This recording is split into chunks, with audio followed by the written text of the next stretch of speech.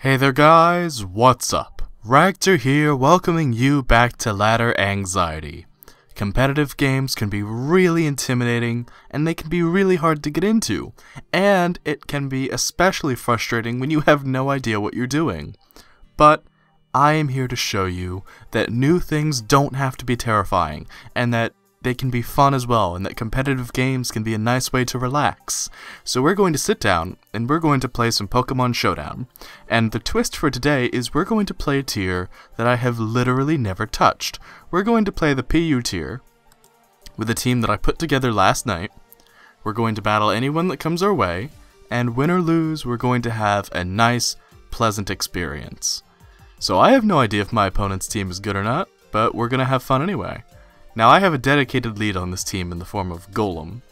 Golem's job is to get up stealth rocks and then explode, so this Mischievous could present a problem for that, but it doesn't have to because we have the Sucker Punch, and if it does present a problem then we do lose our Golem, and it's not a big deal.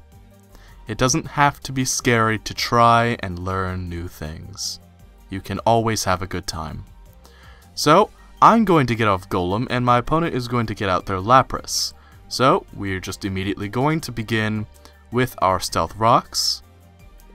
And now, it should be pretty evident what I want to do, but I'm just going to explode. My Q-Stop area will let me go first. Oh, but my opponent has Ice Shard. Very well played. Very well played by my opponent indeed. Now, I believe the next thing that we should do is we should go out to Ninetales, and because I'm expecting this Lapras to go for the waterfall, I'm going to set up a substitute, just to see if I can't scare it out or not. So, Lapras is going to go for the waterfall, and it is going to break my sub. That tells me I probably can't stay in on it, but I am at least faster. In the meantime, I think it would be poignant to switch into Licky Licky. Let Licky Licky take a little bit of damage. Lapras is going to go for the Dragon Dance. That's okay. I have Body Slam in order to mitigate some of the effectiveness of this Lapras. Oh, but I do get flinched. That's not so good, but that's okay. We can still have a good time. Lapras is going to go for a second Dragon Dance, so if I could get off a Paralysis, that'd be fantastic. Not going to get it this turn. Poor Licky Licky trying its best. But that's okay, Licky Licky, because I still believe in you. So, Lapras is going to go for another waterfall. I'm going to get off another Body Slam, and this time I am going to get the Paralysis. Ah, but the Lapras shows it's carrying a Lumberry. So now, if I were to go for the Will-O-Wisp with my dear friend, Mr. Gargeist, I could get off I could potentially ruin this thing's sweep. And if I can't, then once again, that's perfectly okay. I don't have to win to have fun. We're just here to sit down and relax and enjoy ourselves. So, I'm probably going to lose poor Gargeist Super to an Ice-type move, but Gargeist is out here to maybe get us one last chance to get a KO here. The Ice Shard is actually not going to pick up the KO, and I am in fact going to be able to get off the Will-O-Wisp. And with no Lumberry on the Lapras now, I think it's much less effective. Now, a cool thing I think we can do is because Lapras' attack is so high, I can go for the Foul Play. Oh, but we are going to get flinched, and that's not so good. Lapras is getting whittled down more and more. I think let's try one more Foul Play, and then we'll go for the Synthesis next turn. Oh, but the Foul Play is going to pick up the KO, so Lapras is knocked out of the game. We did lose 2 Pokemon in exchange for that, but I do have Stealth Rocks up. So Lapras and Dodrio are not going to enjoy taking that, and that makes me pretty happy. But also seeing a very strong and very good opponent makes me happy too. Can't complain about that at all. Now, this Dodrio is going to hit very, very strong. Very hard rather. I believe though that I can take a hit from it and get off a Will-O-Wisp. I cannot take a hit from it, and I am in fact going to go down to the Brave Bird. Now this leaves things up to Ninetales, and Ninetales speed ties with this Dodrio. So basically, well, Ninetales is going to miss that Fire Blast. That's going to hurt us quite severely. Unfortunate in the end, but Kingler, in the end, should be able to come out here and do something quite magical. Let's get an agility with Kingler, and see if we can't take a hit from Dodrio.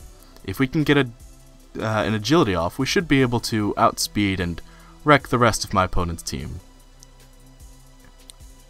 Now, let's go for a Crab Hammer just to finish off the Dodrio. And while our time is ticking, if I can take out some vital targets like that Rapidash and that Leavanny, I think I can win with Tangela. Tangela's quite bulky, it's got some good defenses. This agility is going to be problematic for my opponent, but so is this Leavanny. So it's really a race to the finish on this regard. Leavanny's Focus Sash gets knocked off. The Leaf Blade is going to take out poor Kingler. So let's see if old Tangela is up to the challenge. Step up to the plate, Tangela. It's time for Hidden Power Ice. Leavanny is going to go for its Swords Dance, and my Hidden Power is going to take it out. So let's see what else my opponent has up their sleeve. It's the Rapidash out next. This is definitely going to hurt, but maybe with a Sleep Powder, I can take a second hit. It does have a Citrus Berry. The Sleep Powder makes contact. Let's see if my Giga Drain can't get me back some of my HP. That was a critical hit. It is going to put me into respectable HP levels. I'm not sure if I want to Leaf Storm and cripple my special attack, so I'm just going to go for another Giga Drain. Knock Lapras down to 6% HP. It needs to stay asleep for one more turn or the game's over for me. Lapras is going to stay asleep. Not Lapras, sorry, Rapidash. And I am going to be able to pick up the KO with Tangela. Now Mischievous is out here. Let's go for the Sleep Powder one more time. It's going to miss its Will-O-Wisp, and I'm going to get off my Sleep Powder. Very pleased about that. Let's see how much damage our Giga Drain will do. Enough. I would say that's quite enough. Let's go for another Giga Drain. Mischievous is going to wake up, go for the Will-O-Wisp again, and it's going to miss again. So one more Giga Drain, and I will take away the last of Mischievous's HP. It is going to get off that Will-O-Wisp though, but I am going to take it out with Tangela. So now it's just down to Tangela versus Raichu. And let's see how we can do things here. Now this Raichu's carrying an air balloon, so it doesn't have a Focus Sash. I'm just going to go for the Leaf Storm and hope for the best. It goes immediately for the Nasty Plot. Leaf Storm is going to take it out in one hit though. And that was an excellent game. Oh, my opponent left before I could say GG back. Wow. That was actually a really crazy intense battle. Things went very, very well for both sides there. Tangela obviously walking away the MVP. My opponent's MVP was probably that Lapras. I would say losing Lapras was definitely the biggest crux to my opponent's team. Although Rapidash and Dodrio were able to do a significant amount of work themselves. I'm really impressed with my opponent, but moreover, I'm super impressed with Tangela. Tangela did an excellent job. It performed way better than I thought it would. A lot of that did come down to luck. That Rapidash staying asleep for as long as it did really helped, as did my opponent missing those Will-O-Wisps, but I could have just as easily missed a Sleep Powder. The Rapidash could have woken up at any time. A lot of luck went into that, but also I think a lot of over-preparation for my opponent kind of played in there. Because Lapras setting up 2 Dragon Dances, Leavanny going for a Swords Dance, Raichu going for a Nasty Plot. I mean, I don't know if Raichu could have gotten the KO without the Nasty Plot, but it definitely left my opponent open to some choice attacks, so I'm not really sure. That was a fun game to play, but